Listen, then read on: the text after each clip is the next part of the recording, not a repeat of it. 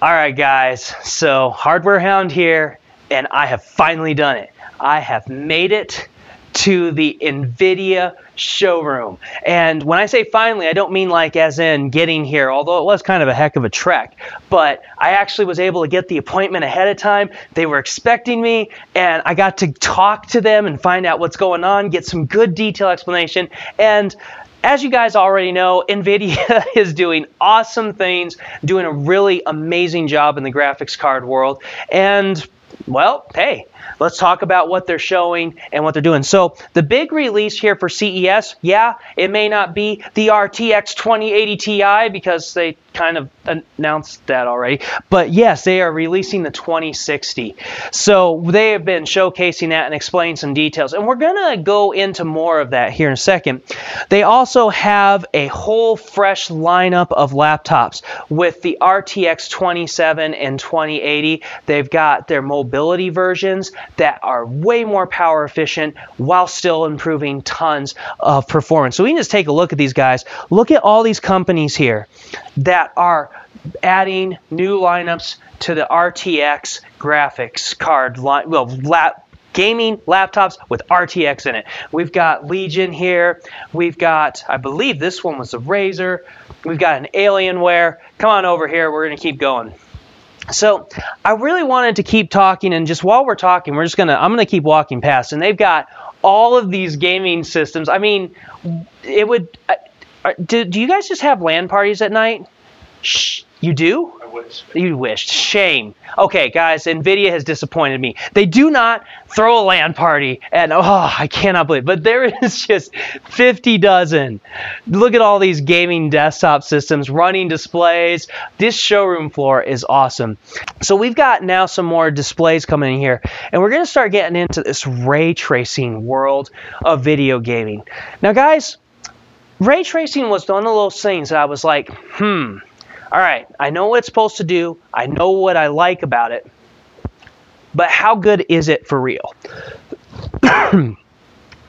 So, let's come over here, guys. Now, all these things are using ray tracing. And they've got Battlefield 5 here. We have Justice here, though. And I want you guys to come take a look. So, come zoom in on this monitor right here. Guys, this thing has the ray tracing on. And as you can see, there's a lot of shadows and stuff going on. So the ray tracing is part of what it does is reflections. And as you can see, there's some really clear reflections. If I turn it off, the metal turns kind of flat. Turn it on, look at reflections on the metal. So here we go. Slow-mo, reflection, looks cool. Oh, went flat. I turned it off. Oh, wow, hey, it was pretty cool. It makes a lot of metal things look more realistic. But, all right, let's be honest. We've got some slow-mo going on where we are zeroing in on little tiny patches of armor and thin sword blades. Is that really making a huge impact on the gaming experience? Well, yeah, it could, especially in cinematography style type games where it's really focused on the movie. But come back in here now. Look at this water. See this reflection? Doesn't that, now I just turned it off. Now we're going to get past this. Doesn't that just look like every water in every game? Flat and kind of not realistic? Now watch what happens though when I turn this baby on. Doesn't this actually look like a rainy sidewalk? Doesn't this actually look like a canal? Like if you looked at a canal in real life, you would see reflections off the water and light, and it would be shimmering.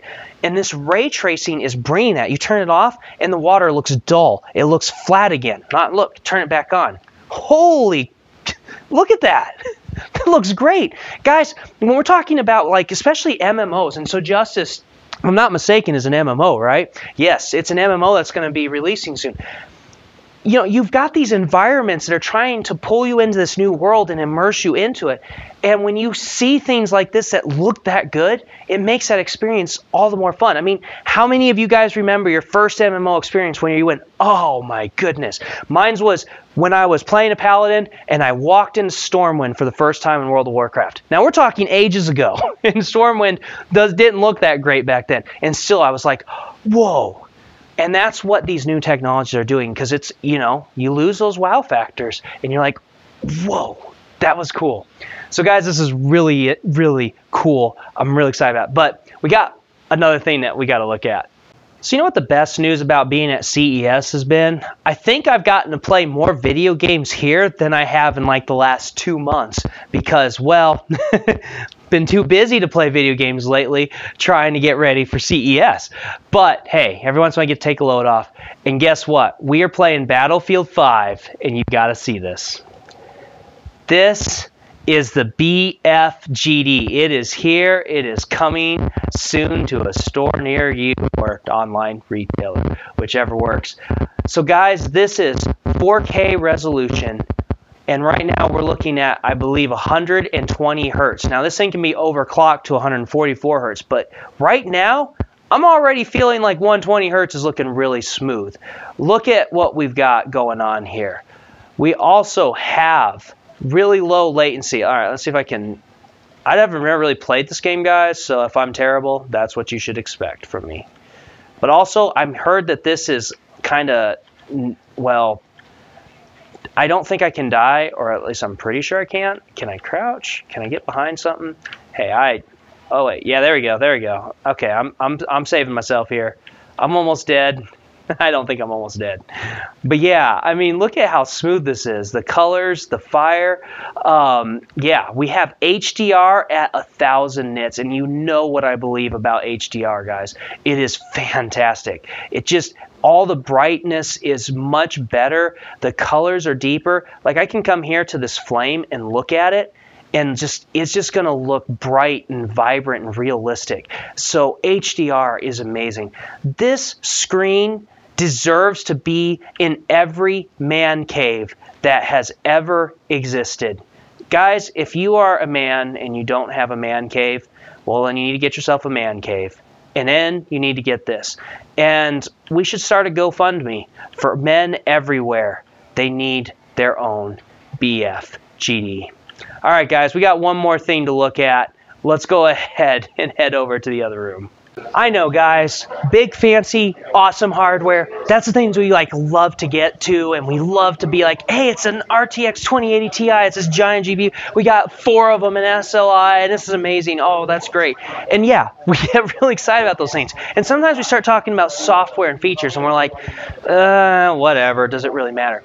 Guys, let's go into this DLSS one more time as we are hitting our last spot here on Nvidia.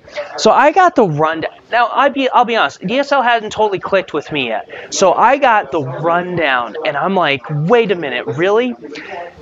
Anti-aliasing.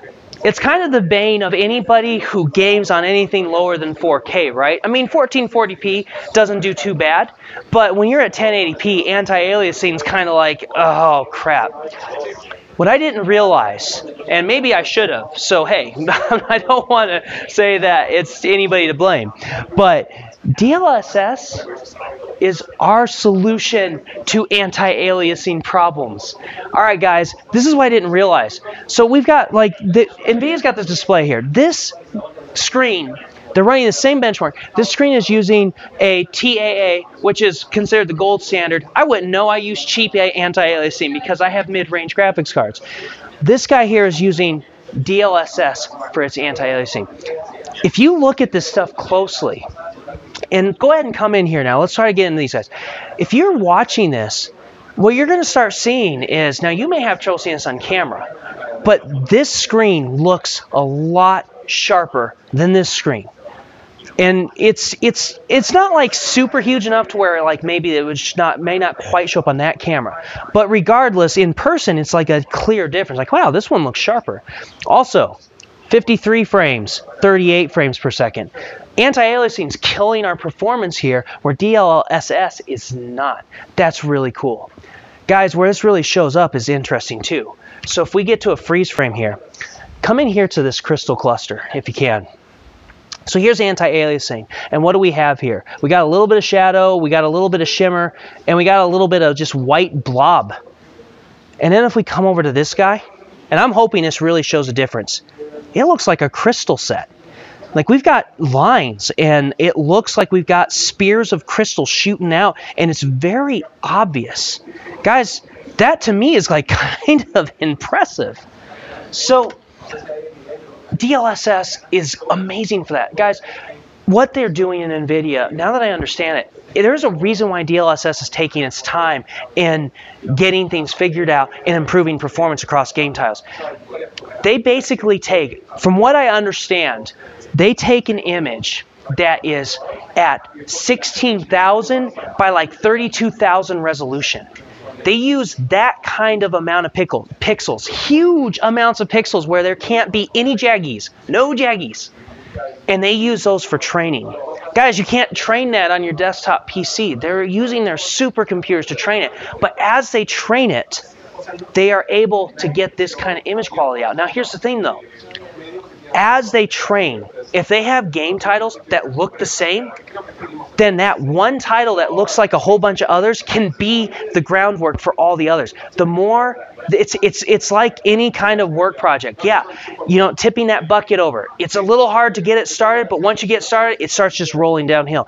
Nvidia, they are working hard to get this DLSS off the ground, and it's going to be the slowest start at the beginning, but as they keep going, it'll start rolling. You know, if you've got a game that's in Unity, then there's going to be a good chance that multiple games in Unity will benefit from DLSS without even having to be trained, because they are the same art style and rendering as the first one. So as this technology is around longer and longer, as Nvidia keeps adding the training to it, we're going to just see it snowball and grow and grow.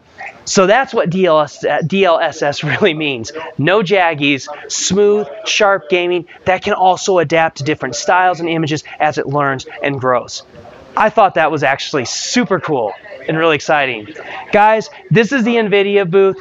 We've gotten to see some cool things. I am so glad I got to get here. CES 2019. We're not even done with our first day yet, guys. Not even done with our first day. Catch you soon.